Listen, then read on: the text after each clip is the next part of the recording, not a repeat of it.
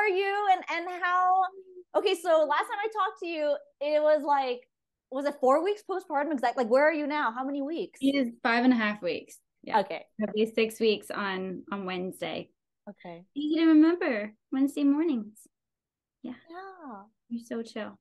And I was looking at your website, and before we get into your birth stories, I am so curious on, you were talking about, because you hold a lot of community circles and offerings, and you were talking about not all circles are red tent style. Not all women want every type of circle. And I've heard of red tent. I actually don't exactly know what it is. Can you share what you mean by that? Yeah, I feel like it's the perfect place to talk about maiden wounds and mother wounds and sister wounds and all of those. I started going to a women's circle that was from the red tent lineage, is probably the best way to say it. When I was still a maiden, so I was in my early 20s, and the whole movement started because of Anita Diamant's book, The Red Tent. And I hadn't read it. I had no inclination to read it. I was still working through recovering from Christianity at the time. And it's like the best way I can put it, like a recovering Christian turned pagan.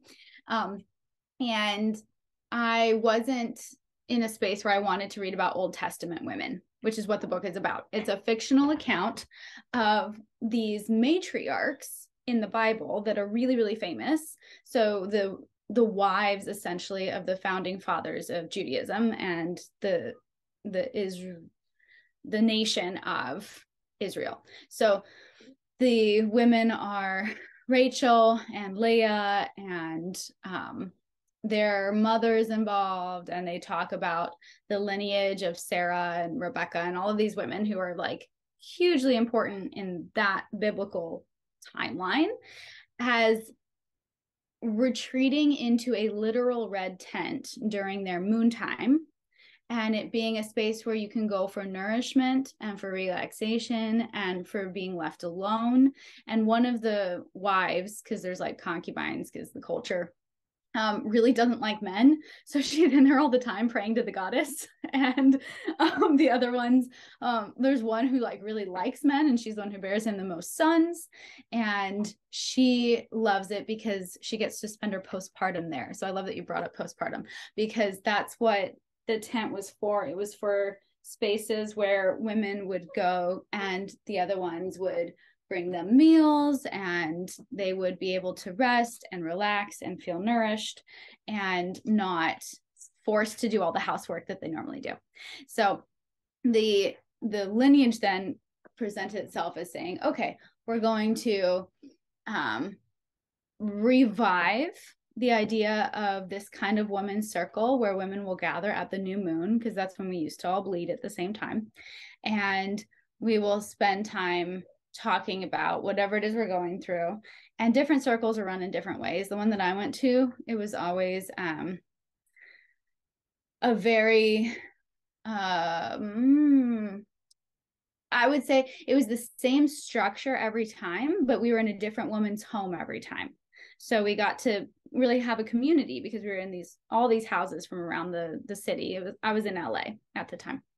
And the main format was you arrive, you put whatever potluck dish you brought into the kitchen, you go sit in the circle. There's a bowl instead of a talking stick because we're women, not men. So pass the talking bowl. Each woman would introduce herself, say like, okay, this is where I'm at in my bleed, or in this or in that of my cycle. And there would usually be a topic like, okay, because this month is June and we're in the season of Cancer, we're going to talk about mothers and like how you relate to that. And that like just open-ended topic, nice and short. And then we would ask that the shares be pretty brief, and that we would let each woman share first and then have conversation, which is, I think, a great format because women can talk forever. And then we would maybe do like a craft or something occasionally. Like sometimes we would make cute little jars that like held the intention, or we made flower crowns one time, that kind of thing. And then you want to drink more, or are you all done? All done. No? Okay. We would just eat and potluck at the end. And when the main woman who started that particular circle was present, she would also draw a tarot card and talk about astrology while we were all eating. So it wasn't like this formal presentation thing. And that format of circle really heavily focused on womb connection and on that, what the red tent stood for. And that's what I inherited from it. Nowadays, I don't recommend people go to the Red Tent site because they're very into the gender ideology culture that's happening. And I was like, okay, I'm going to dissociate myself from that. That's not part of my way of relating. I would much prefer to be in a space that's for women with wombs and who are born with wombs and who continue to have them. Amen.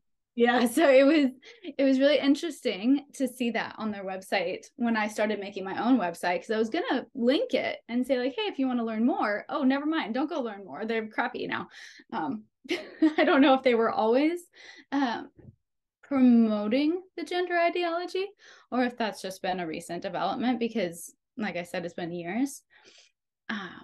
But there's other kinds of circles I've been to too that are more like based on goddess spirituality, or that are more interested in like doing magic that has to do with the moon. So like a full moon circle or a new moon circle that looks at the astrology, and then everybody kind of does a ritual together. And there's just so many different formats. And then plus now I know about village prenatals from Sister Morningstar and Emily and Yo, and that's another type that's totally different because it's not the same as a birth trauma processing circle. Yeah.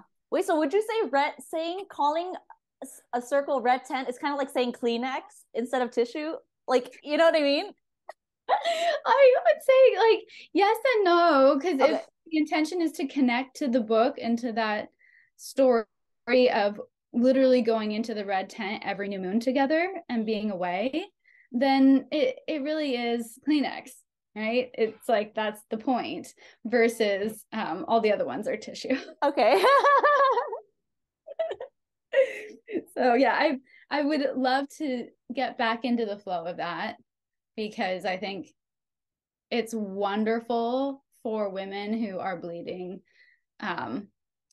because they're either maidens or they're past breastfeeding or they haven't reached menopause yet, to be able to gather once a month at the new moon and really sync their cycles so that they're in flow, in rhythm with natural progression of things.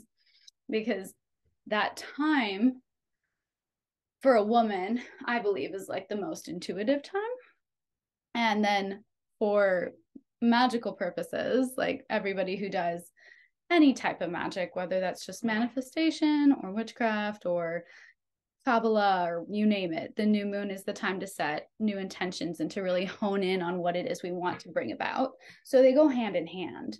And if we're bleeding at the full moon, it's a totally different energy. It's not bad. It's just a different way of looking at things. Cool. Okay. Yeah. So when you mentioned that not every woman wants, what did you say? Every type of circle, you mean like putting everything in one session, or like, okay, like I learned that the hard way. I was doing my absolute best to try and cram everything into one circle. It's like, okay, we're going to create sacred space with this, and then we're going to have a journaling prompt, and then I'm going to lead you through a guided meditation. And now here's your cacao. And then we're also going to do some dance movement, and here's some time to share, but you only have 2 minutes because it's supposed to be 2 hours. Seriously, yeah, it's like 7 hours later.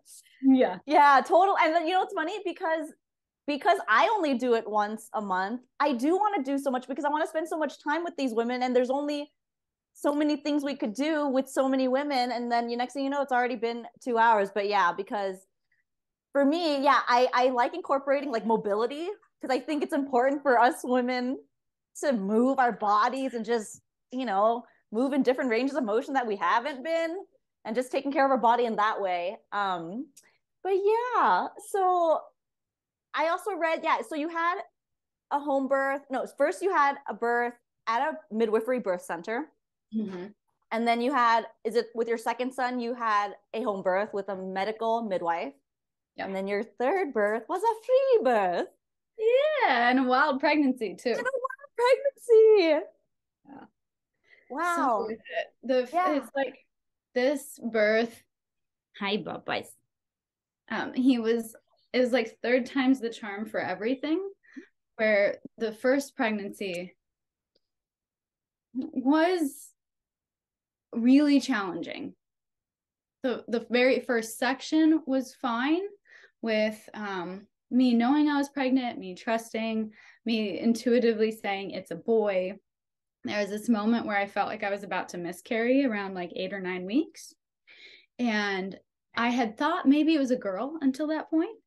And then I was like, no, baby, I want to keep you, baby. I love you, baby. Like, please stay, baby. I'm so excited to be your mom. I've seen you in ceremonies so many times. Like, please stay. And I mean, if you really don't, okay, I get it. But I'm just so excited for you. Please don't go. And I felt something shift. I felt like a different soul come in. And I was like, oh, I'm having a boy. Okay, cool. Maybe that's why you wanted to leave, because I thought it was a girl. I don't know. And I was just like letting it go. I had an interview with a home birth midwife, a practicing one, so not a CNM, but the CPM. I hadn't heard of Freebirth at the time, so I was just looking for home birth. And during that interview, she was at my home. She brought her apprentice, and my husband was there too. So it was a lot of people for that first like get to know you session. And my husband was like, I want to know if it's a girl or a boy, because I think it's a girl. And she says it's a boy. And I was like, just trust me. And I'm not doing ultrasounds. And how did you know why didn't you want to do ultrasounds? What did you know about ultrasounds at that time?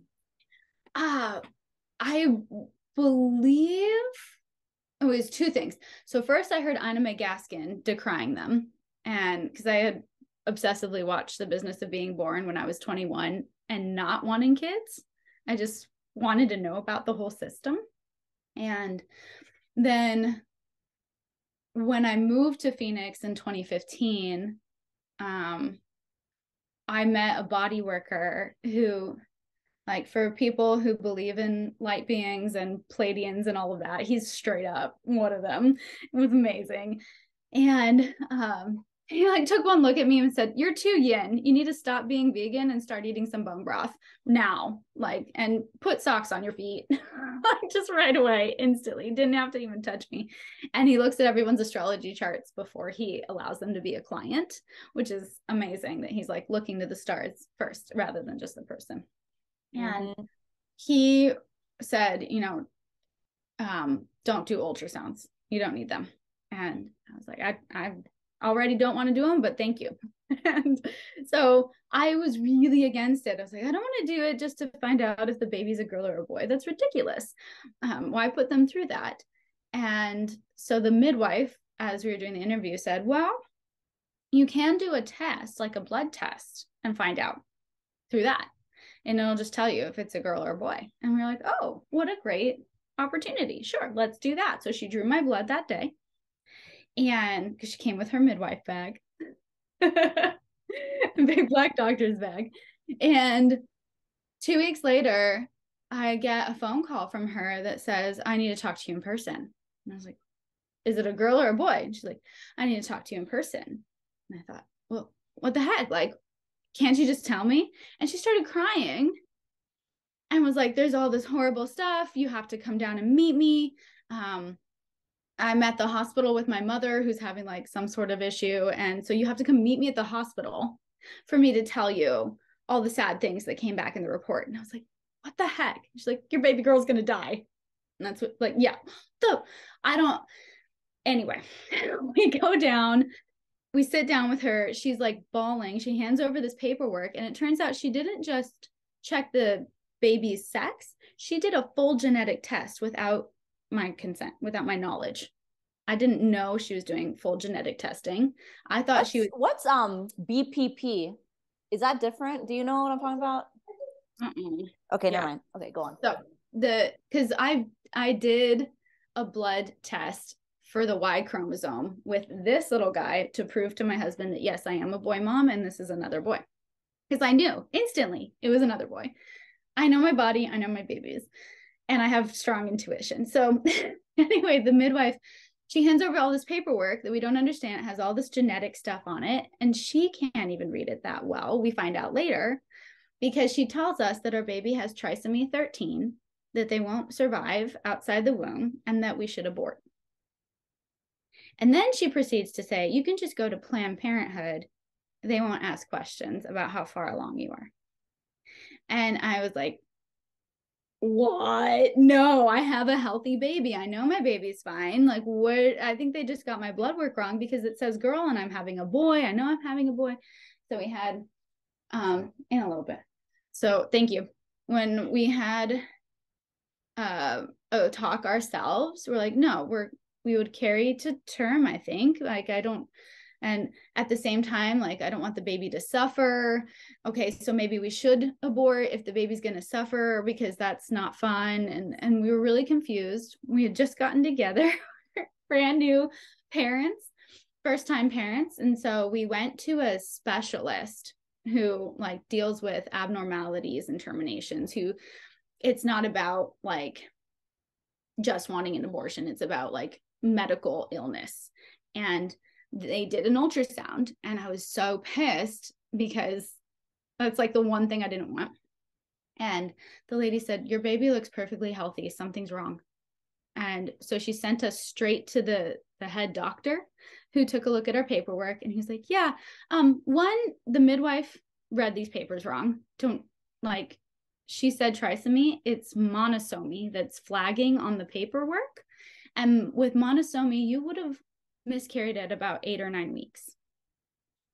So that sensation I had of like, I'm going to miscarry was at the same time that I would have had the baby had monosomy.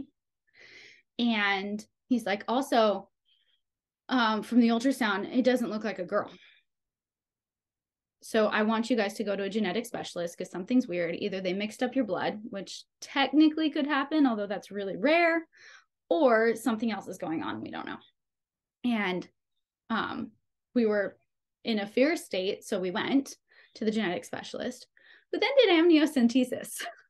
And for anybody who doesn't know what amniocentesis is, they get a 12-inch needle. They stick it through the mother's abdomen, into the womb, into the amniotic fluid, and they draw about 5 vials of amniotic fluid out of that space. Only they had to stick it in 3 different times because they couldn't get it into the right spot for me.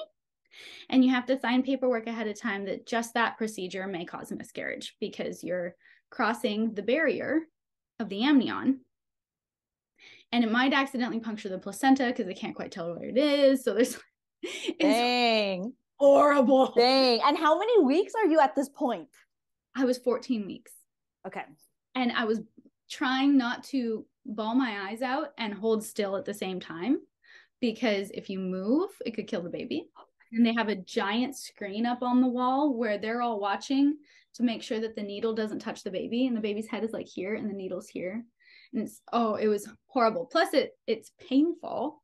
And I was sore for the next few days, like crying sore, terrified that my baby was dying. Is amniocentesis the only sure way to find out these genetic maladies? They needed the baby's full DNA. Oh. So they needed the baby's DNA, not mine. And that's in the amniotic fluid? Yeah. Oh, okay. I didn't know that. I know. I don't know if I believe in science. This is all that they told me. So they drew it out. They did a chromosomal analysis, and then they did a full DNA array where they break down every single line to look for where the anomaly might be. And that takes roughly 4 weeks to process because there's a lot on a DNA chain. The chromosomal analysis was like, okay, we're not quite sure why it's still coming up girl. Ultrasounds are obviously showing boy. And I was like, I know it's a boy. Well, I don't know what's going on. So my husband and I went and sat in an ayahuasca ceremony. And during that ceremony, my husband got this vision that it looked like, I mean, you see a lot of things during ayahuasca ceremonies, but he was seeing the spiral helixes. And then he saw one branch break off. and a new branch that was a different color grew in to that spot. And I had this premonition after the ceremony was finished. I threw up separately from everybody else, and it was all clear. I was like, oh my gosh, that was the illness. That's what was wrong. That was the stuff that was coming up on the red flags. My baby's totally fine. That's gone now. And we got a call on the way home from where we were. We were in Joshua Tree. And the genetic specialist was like, I can't explain this, but it's like there was a chunk of DNA that went away and a new chunk came in, and it was the exact sequence needed to make a boy. Like it stopped being a girl X chromosome because it's the entire Y arm just plugged in. So like everything about him is a boy, even though the two X's are showing up because it's actually a Y arm. And my husband was like, that's what I saw. I was like, I knew it was a boy. And like, holy crap, if we had done a wild pregnancy, none of that would have happened. We would have just had our boy, because he's healthy. He's about to turn 7, and he's very much a he. Like in every level, we didn't try to condition him. Like maybe like the girl stuff is in there, and we walked him through the toy store and we're like, let's see where he goes. And he beelines for the trucks and the loud noises and this like all of the gender normative boy stuff. Yes. Just he's obsessed with cars and with racing and airplanes and trains and all the things. So we were cracking up. We're like, yeah, he really is a boy. And the rest of that pregnancy, so that was about 20 to 24 weeks that we kind of settled in. From that point on, in the second trimester, I felt great, because then I didn't have people poking and prodding me. I wasn't doing ultrasounds. It wasn't this weird time. I was like, okay, now I can finally get to enjoy being pregnant and celebrate it. And at the same time, no home birth midwife would take me as a client, because they would lose their license in Arizona for taking on someone who had had that type of genetic testing, because I was considered high risk. What? And there was no way to like tell them I didn't do that. I mean, you didn't want to lie, like, or like. Yeah, well, because it was like in my records. So if they transferred care from anybody else, which they had given me an OB at the time to do all that genetic specialty stuff, because I was on state insurance. And so like everybody knew, all they had to do was like pull up my paperwork, because they're all part of the system. It's all still part of the system. Mm-hmm. And that was the frustrating part I didn't realize. And if I had known about free birth, we would have just free birth, because it was the easiest birth. For a first time mom, I had my waters break after a Trevor Hall concert at 3:30 in the morning. Oh my God, you were at a concert. And how many weeks do you think you were? I know it was, because I know the day I can see it. Okay. I was 39.5 weeks, and I was dancing my butt off, singing to Trevor Hall and loving every minute of it. And people kept saying, ma'am, do you want a chair? Ma'am, do you want to sit down? Ma'am, you look like you're going to have the baby. I was like, I'm fine. And I had giant box braids at the time. So it was like all this hair, all this belly, all this woman. And I was just enjoying my life. How beautiful. So yeah, the waters broke. And the midwife at the birth center, because the birth center had an OB, so I was able to be there, even though they had midwives on call. She didn't believe me. She's like, no, like you wouldn't have your waters break beforehand. You have to come in, and we're going to test the pH, and then you can go home at 3:30 in the morning. Okay, great. So we go, and then she's like, okay, I have to do an ultrasound to make sure baby's head down, because we can't take a breech. We'll have to transfer you. So I was like, I can feel his head in my pelvis. No, why trust the mother? Isn't that funny that even at a home birth, at a birth center, they are intimidated by breech? It's just really funny. It was ridiculous. So they did it really. She's like, I'm going to be super fast. Okay, the head's there. Like, because she knew I didn't want ultrasounds. And she was actually, out of all of the ones on the team, the one I would have picked. And I was so, so grateful that he chose to come, because she was the only one who didn't baby me or demean me for the choices I was making, or treat me like some teenager who got knocked up because I was tattooed. Like, there was a lot of judgment. It was weird. So then I went home because I hadn't had any sensations starting. It was just water. So she's like, okay, you have to go into active labor within the next 12 hours. Otherwise, we have to transfer you because your waters are open. Like, okay, great. Baby, come now. And went back to sleep, slept in. Wait, so you went home? You went home? Yeah. Okay. Yeah. Ate beautiful breakfast, danced around the living room because I could feel sensations coming on. And I had messaged her and I was like, yeah, it's starting. And she was like, oh, good. Thank God. We'll put it down on the paperwork. It's starting now, even though it was like nothing. It was barely period cramp level. And around 12:30, she was like, just come on in so that we have it on the record that you're in within that 12-hour span. I was like, okay.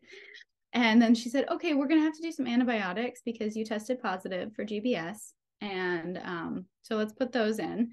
And my veins kept rolling. My body was literally rejecting the needle. And they're like, okay, we attempted 5 different times to get this needle to stay in you and it won't. So we'll just say you had the bag and leave it be in case you have to transfer. You didn't have GBS, did you? They swiped me like they always do, you know, how they do the swab, because it's standard procedure at a birth center with an OB to have to do the GBS test. And it came out positive that day, which was at what? I don't know, 36 weeks? Like, who knows if I still was. Yeah. Anyway, my body didn't want the antibiotics. It's just cracking up that it was like, oh my God, it's so painful. And they're like, her vein rolled again. So it's literally rejecting it.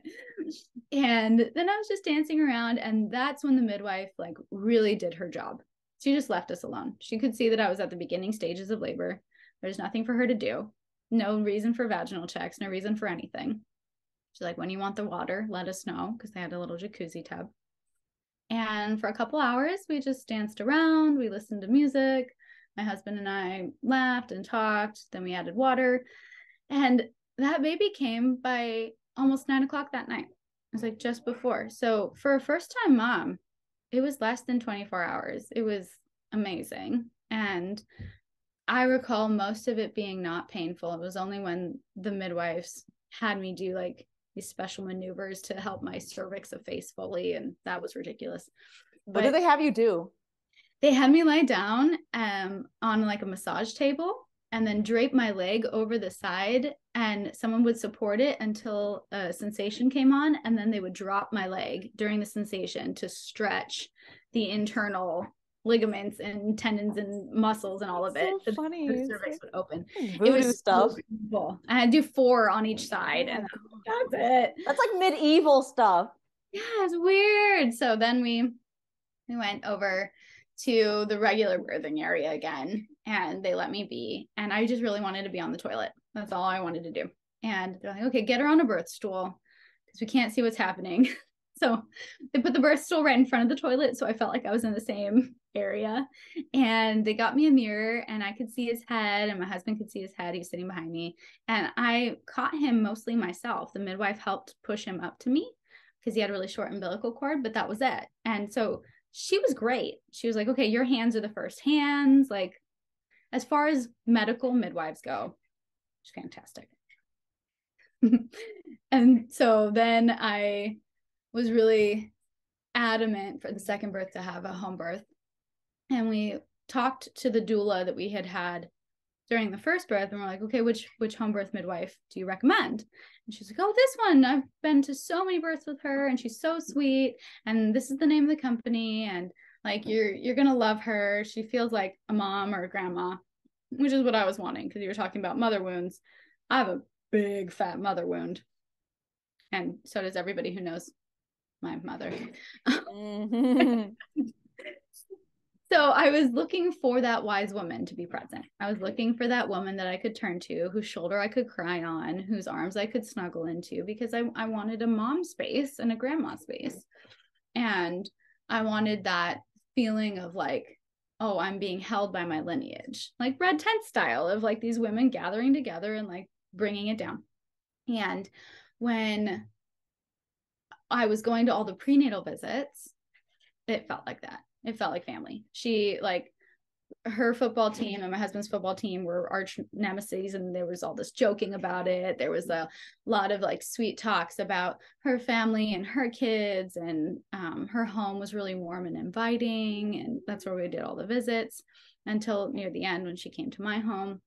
And it's like, okay, this is gonna go great. And then during the actual labor, can I ask, did she force or ask you to do any of like the tests, like glucose, anatomy scan, like what was? She did have me do a lot of those, and those should have been red flags, but again, at the time I didn't know that those were red flags to look for. She had me do a date ultrasound because she didn't trust my conception date. It's like, no, you couldn't have conceived on that date based off of your cycle. That was your luteal phase. And I was like, I'm telling you, that was it. Even my husband knows that that was it. Like, his intuition told him that it was that time. And she freaked out because she couldn't find a heartbeat with her fetoscope. And so she's like, you need to go get an ultrasound because I think something's wrong. I was like, oh no, not this again. So I go get it, and I hold up the freaking paper to her. I was like, I told you I'm only 11 weeks along, not 13. You cannot hear the baby's heartbeat yet. And she was like, okay, fine. Then she had me she recommended all the other tests with me being able to deny them, with the caveat that if I transferred to the hospital, they would treat me as whatever. And I was like, that's fine. I don't feel like drinking poisonous gloop to prove that I'm not diabetic. I don't feel like doing the swab. I'm just going to take extra probiotics, and like just all the things. And then we ended up doing an ultrasound to find out the baby's gender, because again, my husband didn't believe me that it was a boy. I'm telling you, it's a boy. We were so afraid of the blood tests because of what happened with the blood tests before that we didn't want to go that route. We didn't know that there was an option to just check the sex, not do the full panel. And so we did a real quick one that was the anatomy scan, which she would have recommended anyway, but since we were volunteering, she's like, okay, just call that the anatomy scan. And it was a boy, because I'm right about these things. Yeah. And she was really, really great until during the labor, when she was like not liking where I was positioned. I was on the toilet again because that's where I'm comfortable. And she was older. She was a little overweight. Her knees were bad. Getting into the bathroom, getting on the floor, and then checking me was difficult for her. So she didn't want me there. So she said, okay, we're going to move you. And I was telling Yolanda this, and she cracked up, where I said, I have this vivid memory of her saying, Amy, snap out of it. I need you to open your eyes and tell me what you're feeling, because I can't tell how you're feeling. And that's like how I remembered it. And then I went back and I watched the video almost 4 years later with that memory in my mind. And she's going like this, Emily, I'm going to need you to open your eyes. And it's like this soft, sweet, loving voice.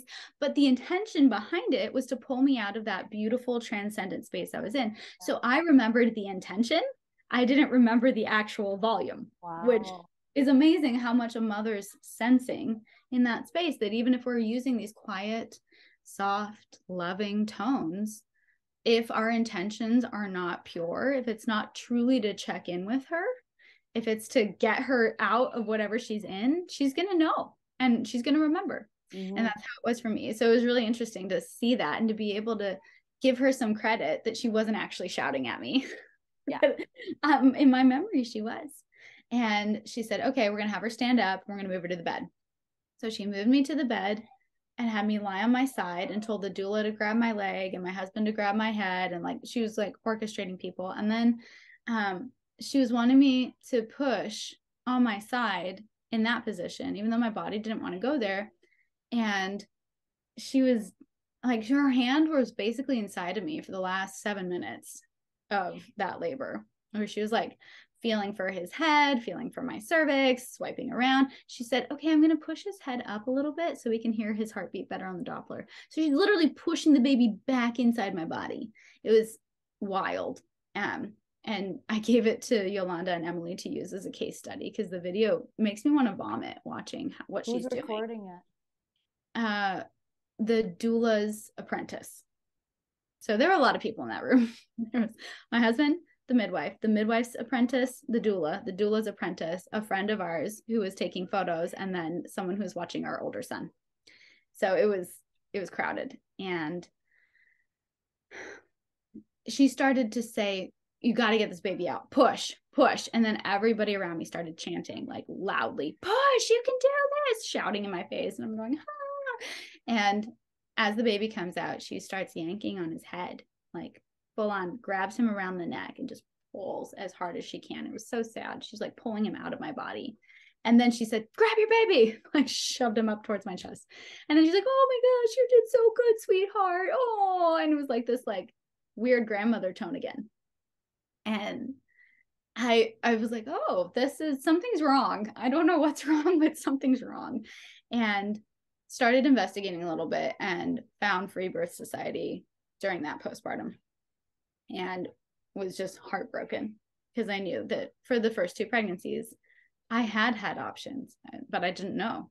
I could have made other choices, but I wasn't aware of them, and really spiraled down for a little bit with that awareness. And I had to stop listening to the podcast because it's just so sad that I didn't get the births that were possible because I hadn't done even more research than I thought was necessary.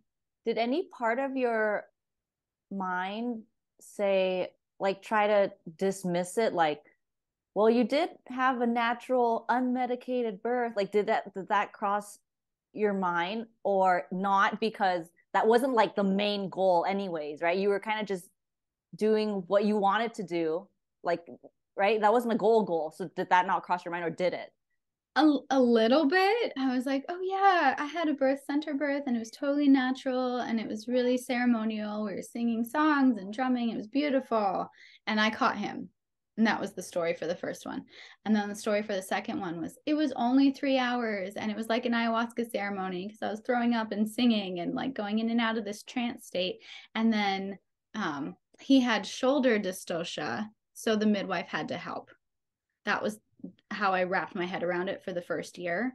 Was she told me he had shoulder dystocia. That's why she moved me there, which for anybody who knows anything about shoulder dystocia, that's the worst position to put a mother in. She should have had me on hands and knees or lunging or something. And no, like he didn't. She said she didn't realize it until the end when she was pulling on him. And so my story was, okay, she had to do that because in her medical expertise, she recognized something that was needing her involvement. And so, okay, she did what she had to do. And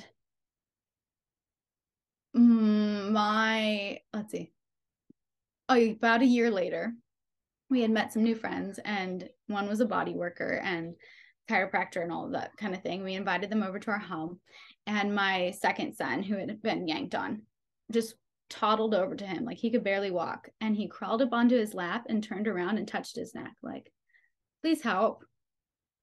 And he knew. And so we were all crying like, oh my gosh, this poor baby got yanked on. He's like, fix this. And to this day, that chiropractor still does body work for all of us, and he does way more than chiropractic. He does cranial sacral and energy stuff and all of it. And my sons love it. They can feel like the hands nurturing them, but he knew instinctively, like, I have to get something adjusted because my entrance into the world was very violent.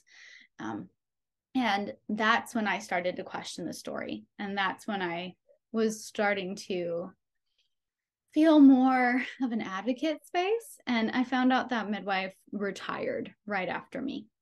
And if she hadn't, I would have been much more vocal. I would have told a lot more women. The other midwife who misread the paperwork, I have warned other women away from, and I don't want to name names here because it's a whole other thing. And I've had friends who've birthed with her and had good experiences.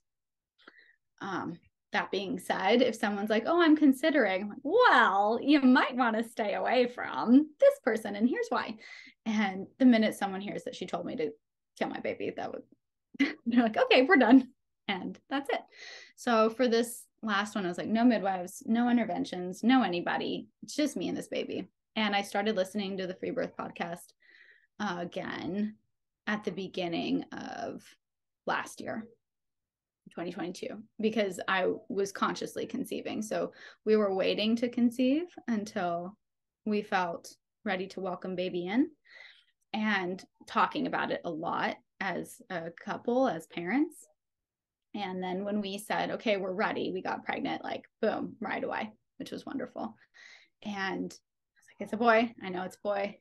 Don't ask. And about 8 weeks in, he was like, okay, come on though. Like, how do you know it's a boy? What if it is a girl? Like, so many people were like, oh, you're going to get your girl. I was like, I don't care if I get a girl or not. Like, by the way, you mentioned before, you're an only child, and so is Anton. Yeah. So for him, he's like, oh no, another one. More, give me more. We were the opposite kind of only children, where I wanted all the siblings, and he was very content with where he was at. And I researched, and I found a company that I didn't need any middlemen. I didn't need any medical practitioners. I could just get a mail-in thing, and they were from the United States. They didn't outsource. Everything was done in-house. Like, so, okay, if I'm going to send my blood anywhere, this is a safe place. Can you share what that is? What company? Or I mean, is it, because I've seen places where, yeah, like you order a test online, right? Then you drop it off at a specific place that they do lab. No, like it's like it's not in a hospital, but it's its own standalone thing, right? This one, it's in Ohio. Let me see. Oh, and so you mail it, and then they mail you, or they email you the receipt? Yeah, they emailed it. Cool. I don't know if I could find it back here. It's all good. But that, yeah, letting women know that that's an option. They don't have to go into, see an OB or a nurse. You can do it on your own. Have anybody involved at all. Yeah, if I find it, I'll send it to you, and then you can post a link. Okay, cool. Okay, here it is. They're called DNA Diagnostic Centers, and their test is called Peekaboo.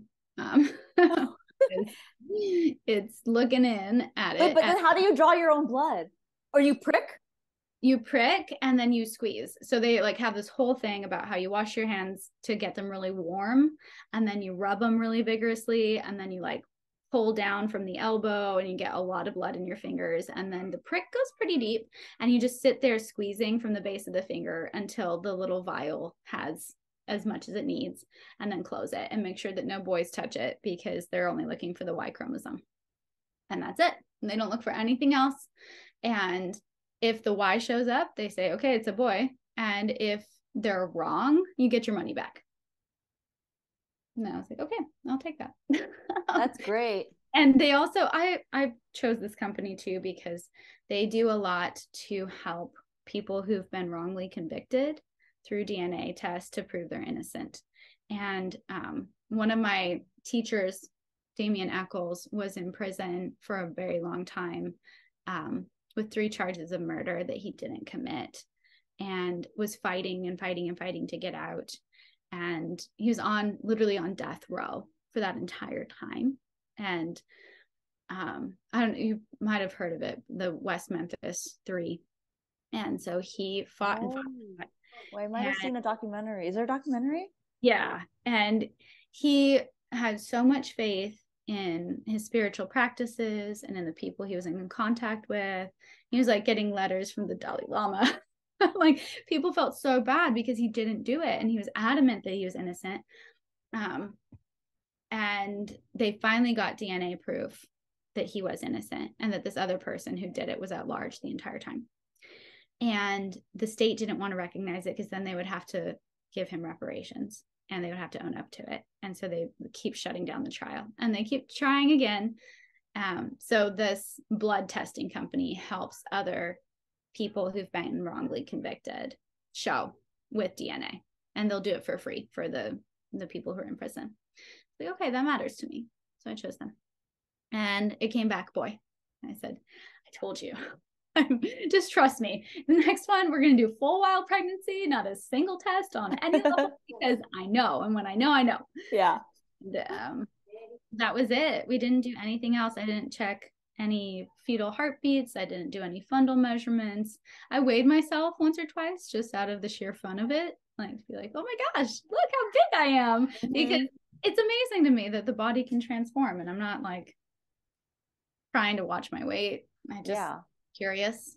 And at what point, so after, you know, you listened to all of these stories and you realized what had happened, well, it validated what happened, right? And at what point was it immediate, like, oh hell no, am I gonna have another managed birth?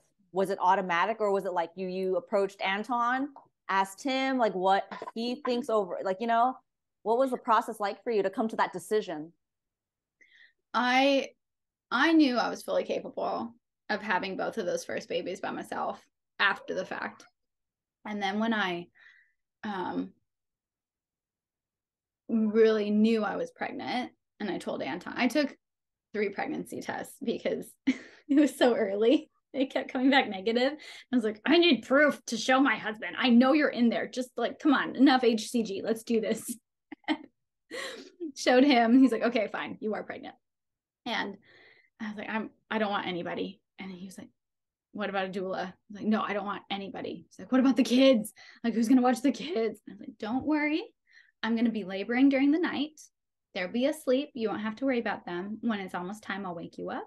And then when it's really almost time, you'll wake them up and we'll have the baby, and it'll be morning and it'll be great. And he was like, you can't plan birth like that. And I was like, I can manifest anything, sir.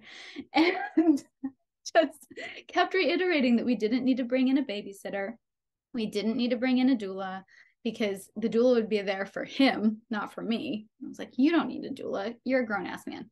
And he was like, I don't know if I can handle all this. Great, let's educate you. What are you worried about? I was like, well, what if this happens? Okay, well, nuchal cords aren't a big deal. Well, what if this happens? Postpartum bleeding isn't actually as bad as they make it sound. Okay, what if this happens? Well, if the placenta does get stuck, here's what we can do. Okay, what if this happens? And it's like every single thing that goes, they go in depth into in the Complete Guide to Free Birth. And he wouldn't watch it with me, but he would ask me questions. And once I finished that, I was like, okay, I'm meant to help other women do this. And I don't know what that's going to look like. And almost within the same day, I saw Emily post, oh, hey, RBK school's opening. It's like, yes, I'm doing this. And I didn't ask. I was like, I'm going to do this. And he's like, okay. So yeah, I'm going to have a free birth. I'm going to help other women have free births. Yeah, no, thank you for sharing that, because I feel like it is important to share with other women the process, you know, with dealing with a unsure husband or partner, right? Because that it usually is the case of having that lack of support.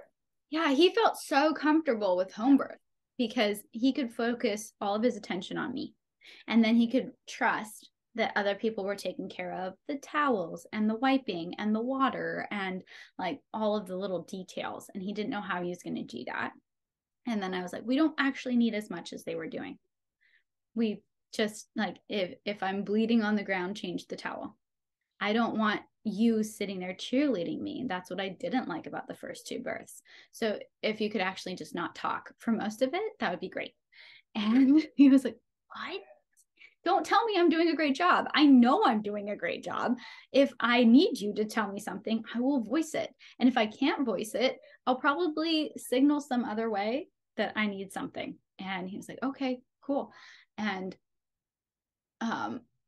it took, I would say, until I was midway through Radical Birth Keeper School for him to feel fully comfortable. Up until that point, he was still like, do we need a babysitter? Do we not? Do we need to have someone on call? And so one of my friends who's a doula who's transitioning to birth keeping outside the system we had on call technically, like, so we could tell everybody that she was on call, because his parents were really nervous. My dad was really nervous. My mom weirdly trusted me, but like, what's interesting is so from hearing your previous births, because for me, right, I wanted to free birth because I didn't want the risk of having a midwife there, anyone else there other than my husband, to prolong the labor or affect my space. But it sounded like for you, because you had fairly quick births, it wasn't a thing that, I mean, I know you're the last birth with your second birth, it was the aftermath and maybe during, but you know how some women that we hear stories, it's like during the labor they could just feel all of this like bad juju. But it didn't sound like that for you, because from you wanting now to free birth, because for me it's like, oh, if someone can affect it, I don't want that. But it didn't seem like that was a big deal for you, or like it didn't come up because you had such smooth births. Yeah, I mean, my biggest thing was, when do you finish going pee pee? And take this off. You don't need to sit in your wet.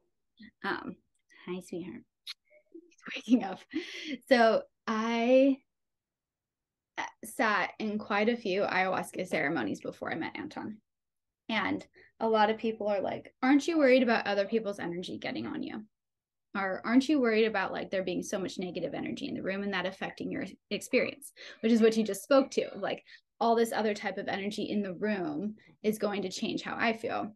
And I think that's the key to sovereignty, is no, I am my own wonderful divine being, and there can be shouting downstairs, and that's not going to change my thought and my focus. If I've been doing meditation, if I've been doing spiritual practices, if I trust in that flow, and if somebody else is having a purge next to me, then that's their purge. It doesn't have to become mine. I can totally understand it. I can totally be empathetic towards it, but it doesn't get into my system. It's not like sticky or something. And I've always felt that way, where I don't need to like sage myself if I'm sitting down next to someone I don't like. So for me, during those ceremonies, I was able to just totally tune out the room and be in my own process and my own space. Because with that particular plant medicine, Mama Ayahuasca, she comes in waves. And so there would be moments where I was fully into the medicine, and then moments where I'd come out and say, oh, look at that. They are playing sound bowls. It wasn't just my imagination. Cool. Go back in and then come back out and say, nope, they were playing guitar. That was totally in my head. Cool. And just like be in these moments of total transcendence and deep introspection and like blasting out and then coming back fully. And it mimics the birth process completely without like any detail missing, of these moments where the body is racked with this energy of getting something out. And then these moments of peace in between and rest and recognizing, oh, hey, I made it through. I made it through another one. Cool. Let's do it again. I'm like, knowing that I wasn't going to die unless I was meant to die. And I wasn't going to get lost out in the ethers, because I had a very strong grounding cord connected to my body, and like trusting and being in that trust space of fully surrendering to the death that ayahuasca brings. And during one of those ayahuasca ceremonies, when I was very much a maiden and dating someone who very much didn't want children, I was convinced I didn't want kids, says the woman holding a baby. And I felt this urge to sit in a position with my legs wide open, to bring my hands down towards my vulva, and my belly felt huge. And I remember thinking in the middle of that ceremony, oh, hell no, you're not making me have a baby. I'm not going to have a baby. You can't. And I shook my fist like to God, like, you can't make me do this. Like, no, I'm never having a baby. And then all this pain was coming through, and it was awful. It was horrendous. And I heard this voice that said, like, surrender. There's no way out except through. Just do it. I was like, okay, fine. And I just relaxed, and I felt this energy flow through me. And they're like, this is what birth can be. You can just let it come through. And I was like, okay, fine, I'll have a baby. And then all of this energy started just like pouring out of me. I was purging in like every way you can, crying and sweating and shaking. And then they're like, see, it's like, it's beautiful, isn't it? And I was like, when is this going to happen? I'm like, soon. And I'm going to have a baby soon. But the guy, and they're like, I was like, I know, he's not the one. So it's not with him. They're like, oh, hell no. And like, the spirits were being so loving and kind and just saying, you're going to have a baby soon. Would you like to meet him? And I saw my son in ceremonies, like this beautiful blue, bright spirit. And I was, okay, I welcome you in. When are you coming? He's like, when you meet the one. And it progressed that way, so that by the time that I was actually in these birth spaces with strangers, right, because it was midwife I didn't know too well, her apprentice or her assistant, the doula, and like all sorts of people, it was the same thing as ceremony. They were just there, they were doing their own thing, I was doing mine, and I was in it. And if I didn't want them, I was very capable of saying no. And I remember growling, no more clary sage, at the doula at one point. She was trying to help things along. I didn't want the essential oil. So I was still pretty vocal about maintaining that sovereign space.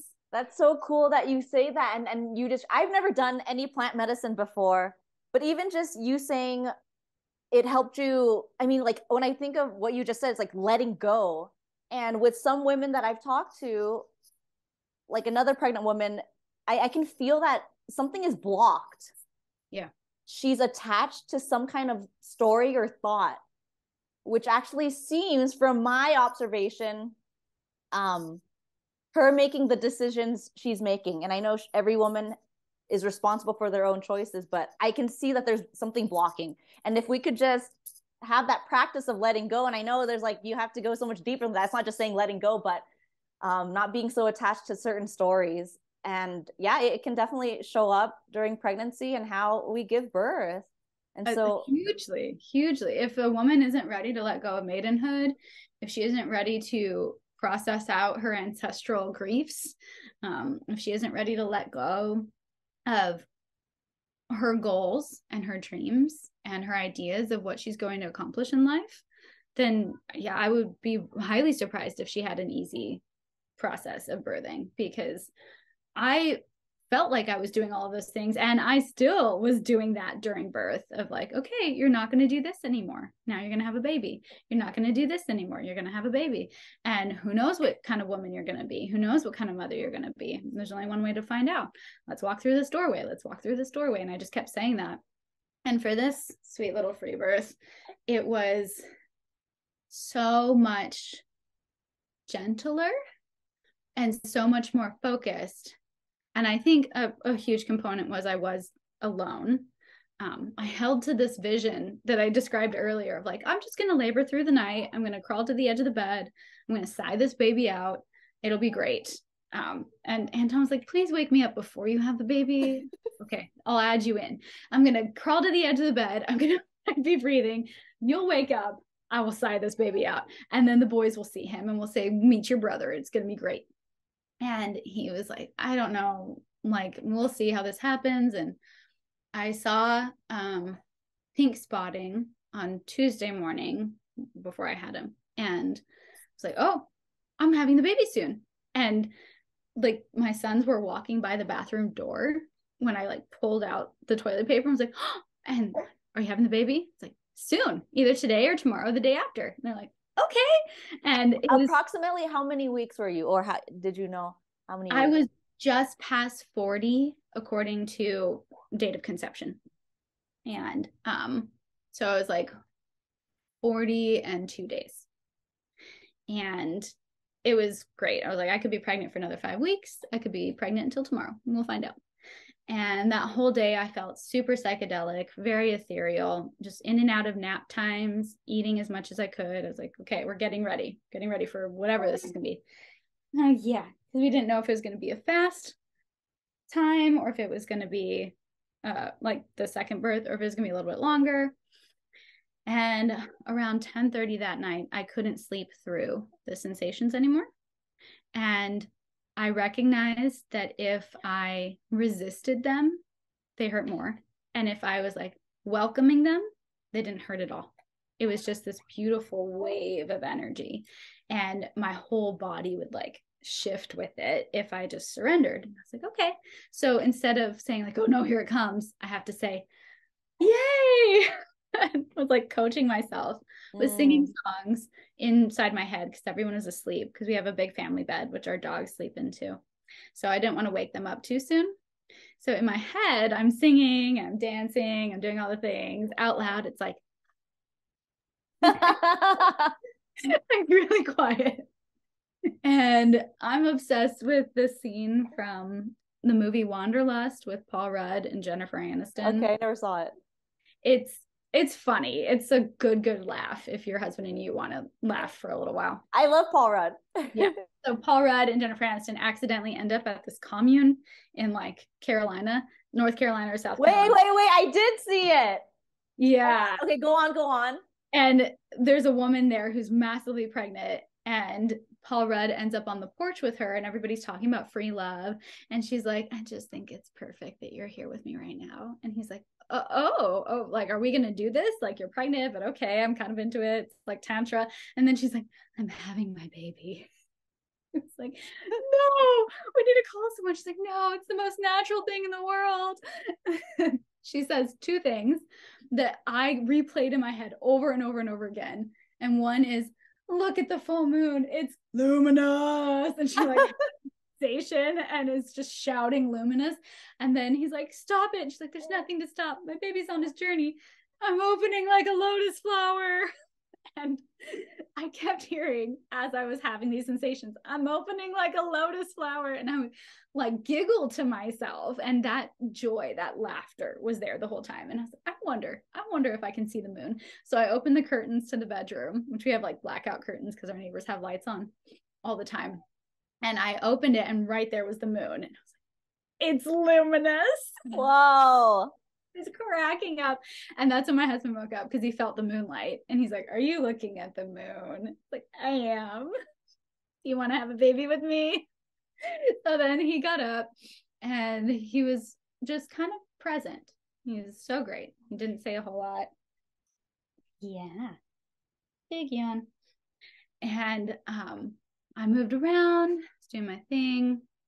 We put on my ayahuasca ceremony playlist, and that like kicked it into high gear around 4 a.m. And the boys, so my younger son heard me around 4:45 say like, hey, that's a loud noise mom is making. I think she's having the baby. So he woke up our older son. He's like, hey, wake up, mom's having the baby. And they came running into the bathroom. And I love this, because the first two births I was trying to be on the toilet and I couldn't, because they kept moving me. And this time I was like, okay, I don't know if I have to poop or if I have to have a baby, but I'm gonna go stand over the toilet. And I did, and sweet husband's wiping the side of me and but it's all going into the toilet, so he doesn't have to clean it up anywhere else, which is nice. Did you throw up during this? I only threw up once. As soon as the ayahuasca music came on, it was like my body's like, oh, we're in ceremony. Which is like so notorious for that kind of plant medicine. And it was only one time though, and it was all water. It was very like, okay, we're just making some space. And so I had some bowel movements, but I was able to go to the bathroom and take care of myself and then come back out several times, because there was so much pressure on the back. But it wasn't back labor at all. It wasn't painful. It was like this just amazing opening sensation of like, it felt like my hips were literally like pulling themselves apart. Like if you do a good stretch in yoga. And for this being your third birth, would you say the sensations are very different? Like, how would you describe it? I mean, third time around. The first two, it wasn't like I would describe them as painful. It was only when I was messed with, when they were doing vaginal checks or trying to put me in different positions, that I described it as painful. The rest of the time, it was very like just interesting. Oh, that's new. I haven't felt that much energy in my tummy before. And there were moments in this one though where I was so disciplined in the surrender that the sounds that were coming out of me sounded like the sounds I make during sex. not like the sounds I make during birth. And so I feel like I reached a new level of pleasure within it. And So it did cool. felt really good when the baby started to come out. I was like, oh, this is exciting. And I feel like it surprised everyone how quickly he came, because within that moment of just total surrender, I was like, I'm just going to open up completely and let whatever wants to come out. I could feel the pressure on my cervix. Yeah. And I like gave one little like muscular squeeze, like an intentional, I'm thinking about it, squeeze my body, and the mucus plug shot out like a champagne cork. I was like, okay, I'm going to reach in, and like, I don't want it to be too soon. So I've been waiting until this point, but I feel the urge to push. So I reach in, I could feel the bags, and I was like, okay, I'm going to give one more push. And I contracted my muscles. When you say reach the bags, does it feel like, I don't know, like a really thin balloon, like of water? Oh yeah, it was like it was bulging out of the cervix, and I could feel like water inside the yeah, it felt like balloon, like a latex almost, because it's tissue. So I gave another push, and the waters exploded, and his head started to descend. And I was like, I can feel his head, and he was crowning. And the boys said, I can see his head. And his head birthed first just by itself. And my husband was like, oh my God, I can see his ear. Like, he's right there. And okay, and at this moment, what's your position? I was standing up over the toilet. Okay. Yeah. Facing toilet? Facing facing away from the toilet. So okay. I had one hand on the toilet seat to brace myself while I was pushing, and then the other hand was reaching in and feeling around and holding his head as that came out. And I just was standing for the last like 10 minutes right over the toilet. I was standing almost the whole time though, because I didn't feel comfortable sitting. I wanted to dance and move. And I remember consciously feeling his body inside and thinking, oh my gosh, he's right there. Like I can feel all of him. I can feel him with my hand. I can feel him inside myself.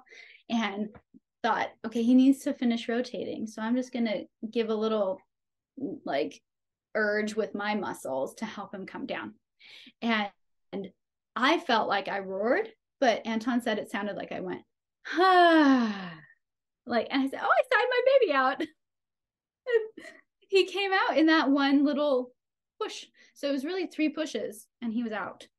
And then my husband caught him, and because he came out so fast, he like shot out once I did that, and grabbed him, brought him up to my breast. Yeah.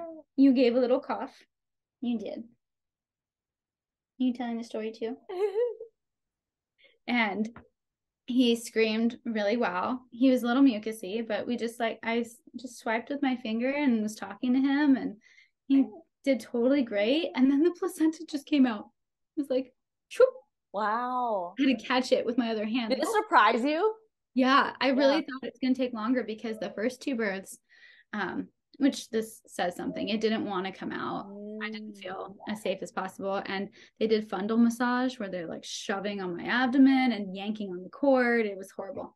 So I really thought it was going to take like an hour for my placenta to come out, because they always had taken that long. And it was within the first 5 minutes. And I didn't even have to consciously think about it. It just kind of slid out on its own. Amazing. And so then we went to the bed and we rested. He nursed. Yeah. What you looking at? Wait, so what did you do with the last, all the placentas? The first 2, we did prints on like a big, beautiful paper and then encapsulated them. With this one, we did the print, but we're going to bury it. Oh, okay. And they were all lotus births?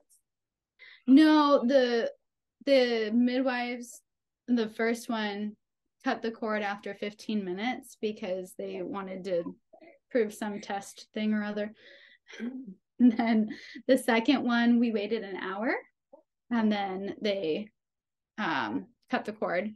And then with this one, I wanted to do lotus births, but our dogs will get into anything.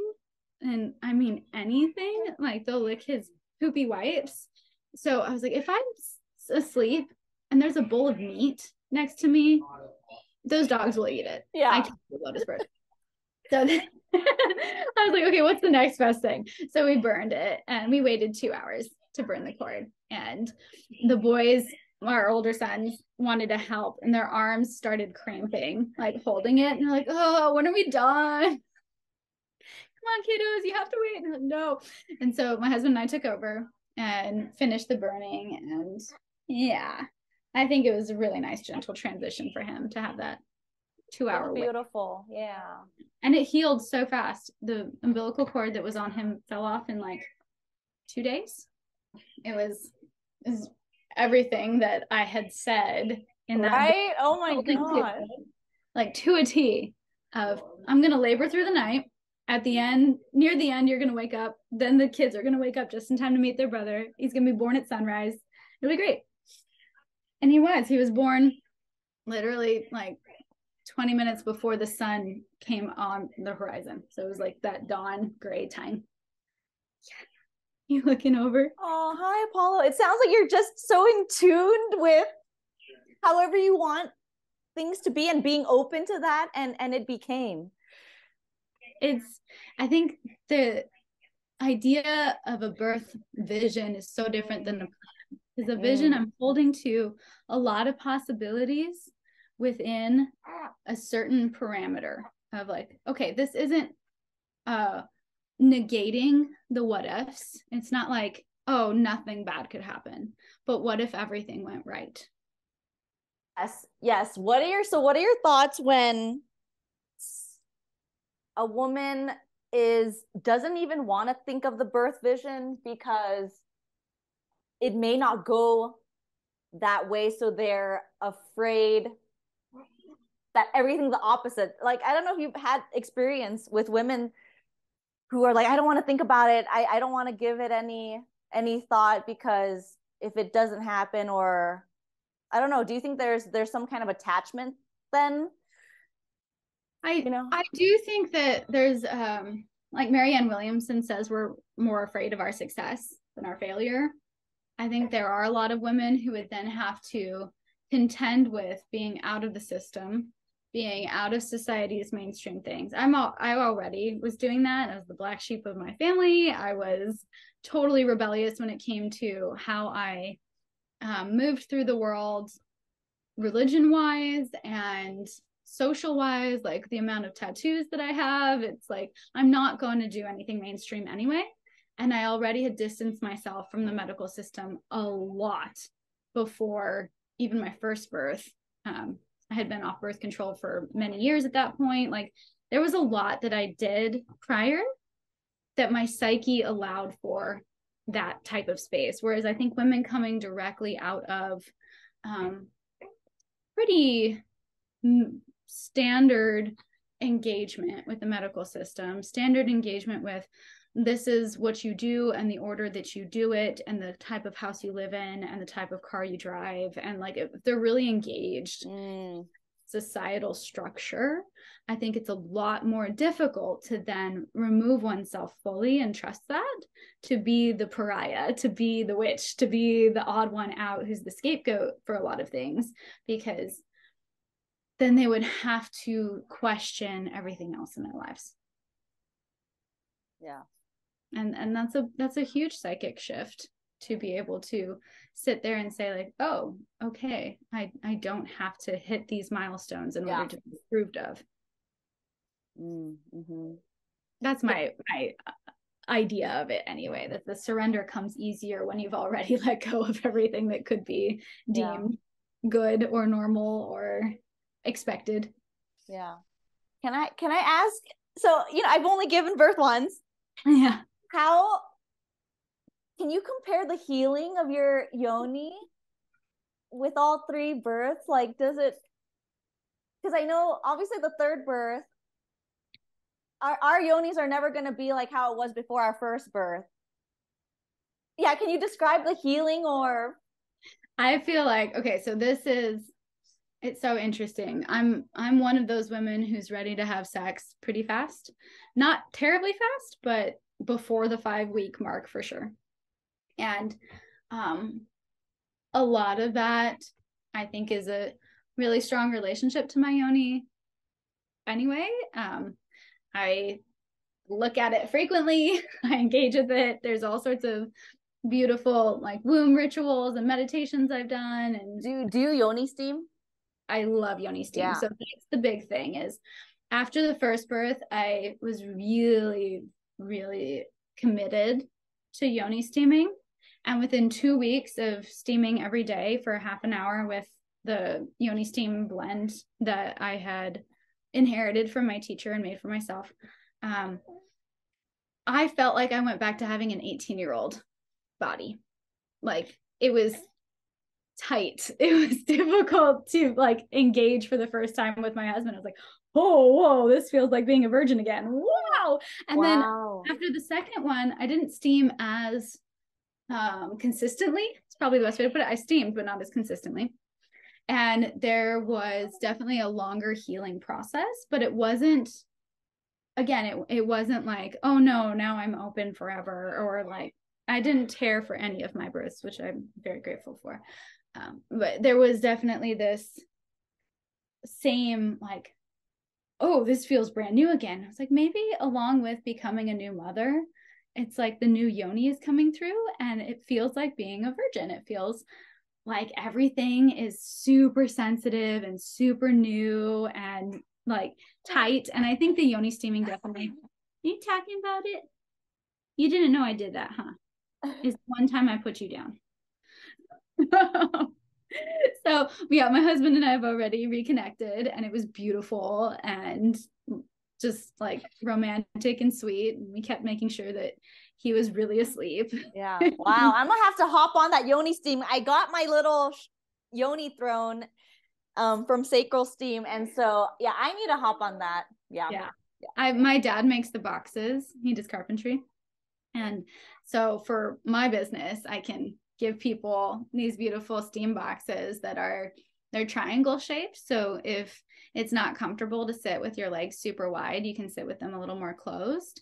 And there's a hole in the back of the box so that you can run a cord through and have the burner and pot system, because if you don't have a burner underneath the pot, then the steam only lasts about 10 minutes.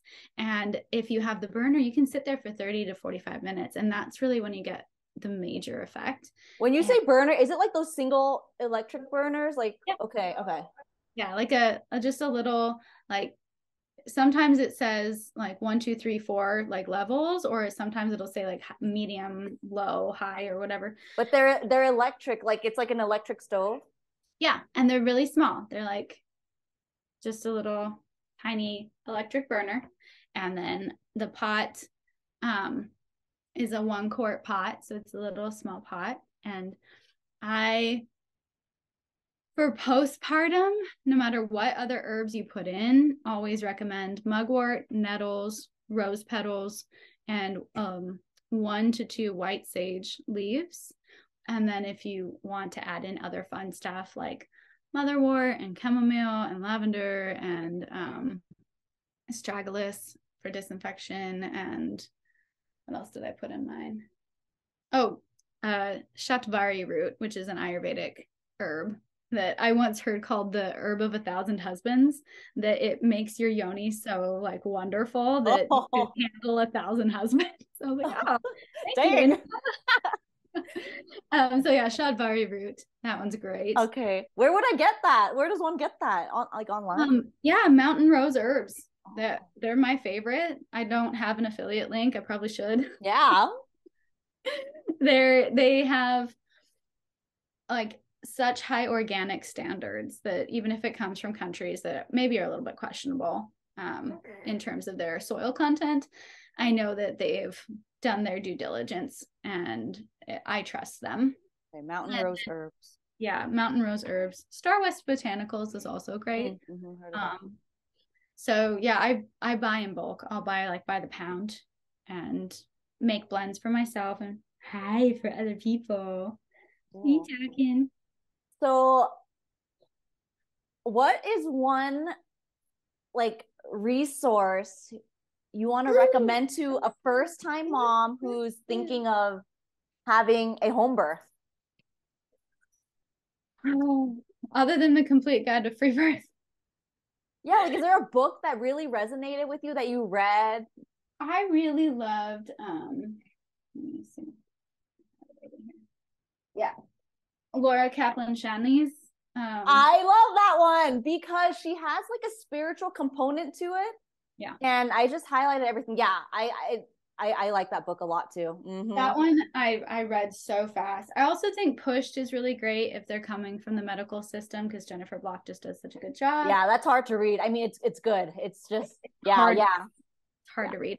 I feel like unassisted childbirth is probably the best just for personal use. And then if I guess gentle birth, gentle mothering by Dr. Sarah Buckley is great for talking to family members who are like, but why is ultrasound bad? And then you can go straight to the chapter and because of her studies and all that. Yeah, I like how she goes both holistic, spiritual, but scientific. Yeah, she allows for the people who really believe in science to have detailed things of like, okay, here's the hormonal blueprint, here's the cascade of interventions. And then she also is like, and I love lotus birth because then my child's aura is doing this. Yeah, absolutely. Yeah. That's what I would definitely recommend those.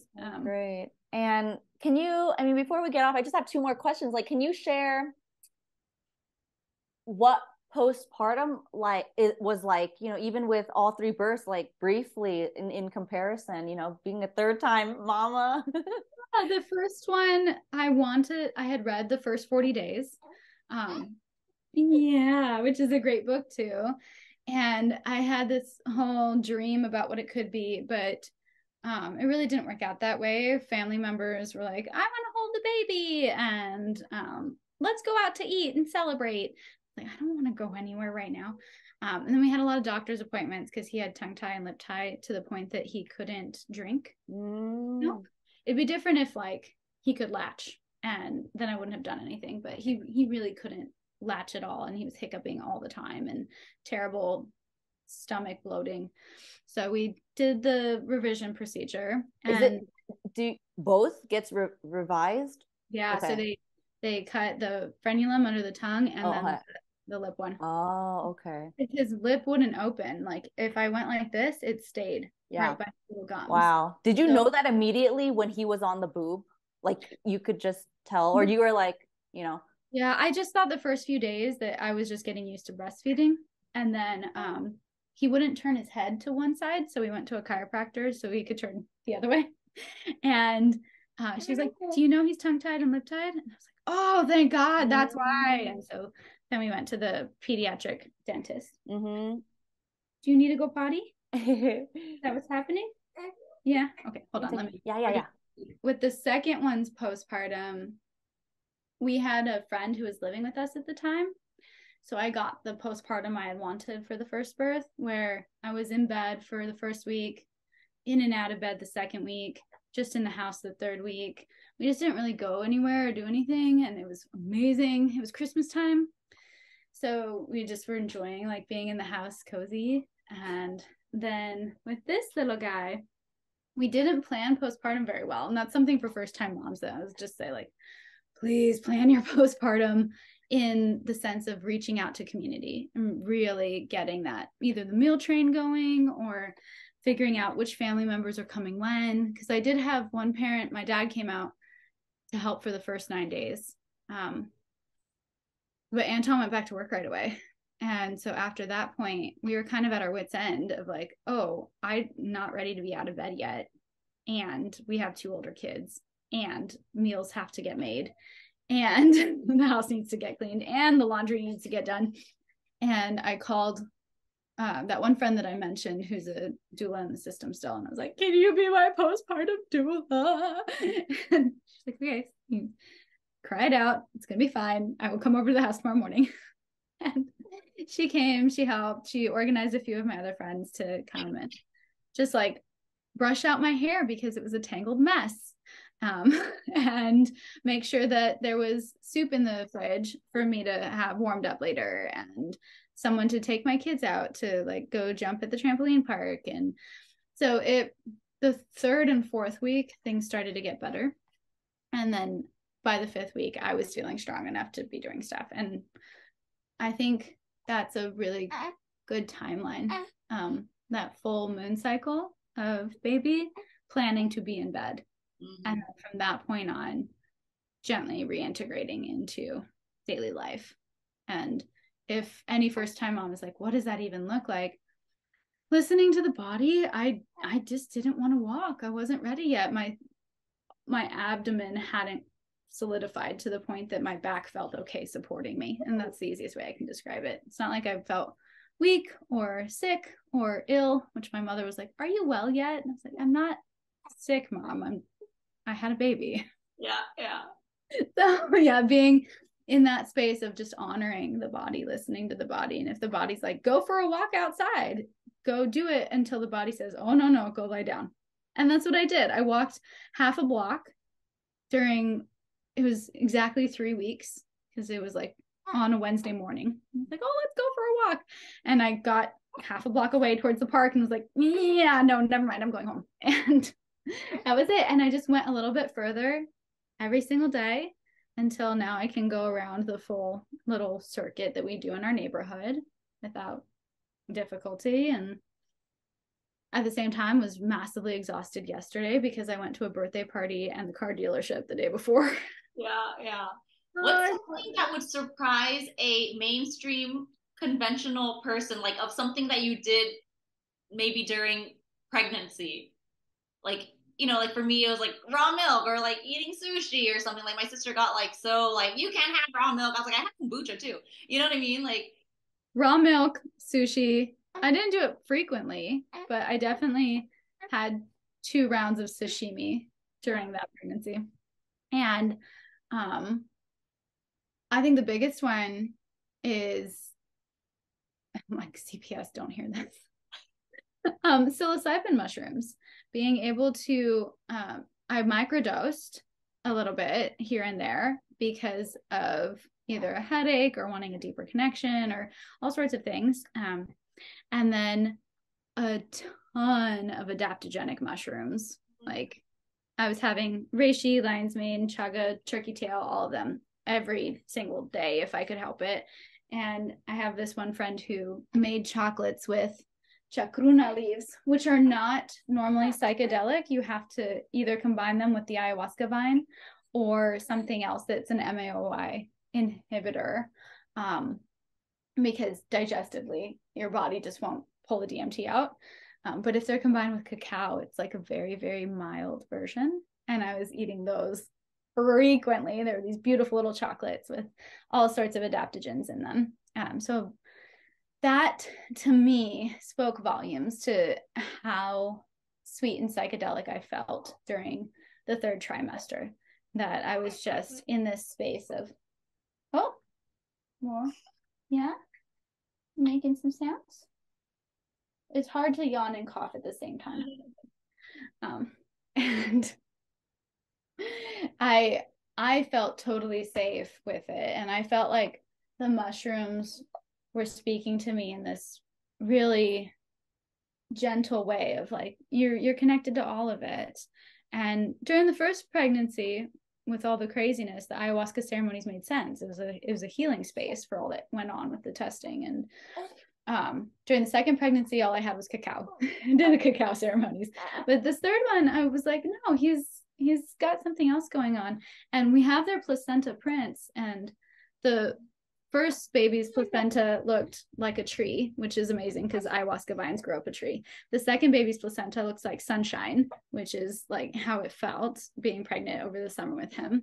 And then his placenta looks like a mushroom, like the way it's shaped. And then the cord coming down, it's like this beautiful little mushroom. Oh yeah, all the mushrooms I had. And I think if the mother's body intuitively says, have this, we can trust it. And if it goes the same with herbs, Kristen Hauser and Ariel de Martinez did a really great little workshop on herbs for pregnancy and postpartum. And what they kept reiterating was, if you go on WebMD, it's going to say not safe, because they cannot prove it safe because it's unethical to give a random trial to someone who's pregnant who may lose the baby as a result of what you're giving them. And so they can't prove it's safe, but they also can't prove it's not. And it'll say, don't drink hibiscus tea. Yet women in Mexico drink hibiscus tea all the time and they have no issues. So recognizing that herbs and mushrooms and these beautiful plants, if our bodies say yes to them, then that's it. And it builds that deeper intuition. And I know not everybody has that muscle flexing yet. So if you're like, I don't know if it's a yes or a no, then work on something else until you get a strong full body yes for something and you understand what that feels like. And then reach your hand out to that bottle of supplements or to the herb that's on the shelf and say, like, is this a yes? Is this a no? And once that full body yes is established, then there is no question. It's just like, oh yeah, my body wants this right now. I really am craving rosehip tea. Mm-hmm. Mm-hmm. Do you plan to breastfeed Apollo like exclusively? That's the goal. I nursed through my second pregnancy and then tandem nursed both of them for another 1.5 years after that. Actually, no, 2.5 years after that. So my oldest was 3.5 and my second was 2.5 when we weaned. And it was a very teary day for all of us, but my body just wasn't making milk anymore. It's a lot to nurse 2 babies for 2.5 years. Oh yeah. Right now he's nursing really beautifully. He seems to be clumping up quite a lot. So I'm not concerned about whether he's getting enough. And I'm pouring milk. Oh, dang. Yeah. Got a good supply. As long as everything keeps going and I feel nourished, I'm down to nurse this kid till he's 3. I think there's nothing wrong with toddlers nursing, and especially with the connection that they make and with the amount of good probiotics and other types of vitamins and things that they're getting directly from the milk. That it's probably the best option I can give him. Although I'm not insanely attached because I know sometimes things change and maybe he's 2 and it stops. And so we'll see. But my goal, my vision is to have that nursing relationship until he's at that 3-year-old stage and looking for more independence. Yeah. Okay, well, yeah. Well, one question about, okay, so I bought these capsules, these microdosing mushroom capsules, great quality. I bought it, oh my God, it was 2 years because I was gonna take it. I wanted a microdose before I got pregnant, and then I got pregnant, and then I just didn't want to microdose. You think it expired? Does that stuff expire? It's been 2 years. I feel like it. Capsules. I mean, it's dehydrated, right? Yeah. So don't quote me on it, but I would say the potency goes down. Okay. That's the only thing. They're so expensive. I mean, and at this point, like, what would it hurt to take one and see if you feel benefit? And if you do, then let it be. And if you don't feel a benefit, then clearly the expiration date happened, or your body doesn't want it. Yeah. Okay. Oh, thank you so much, Amy, for taking the time out of your Saturday to share your story. Thanks for having me. This is super fun. I'm really, really grateful. I hope that it helps someone else not have the same story of my first 2. Because if I can prevent that, then job well done.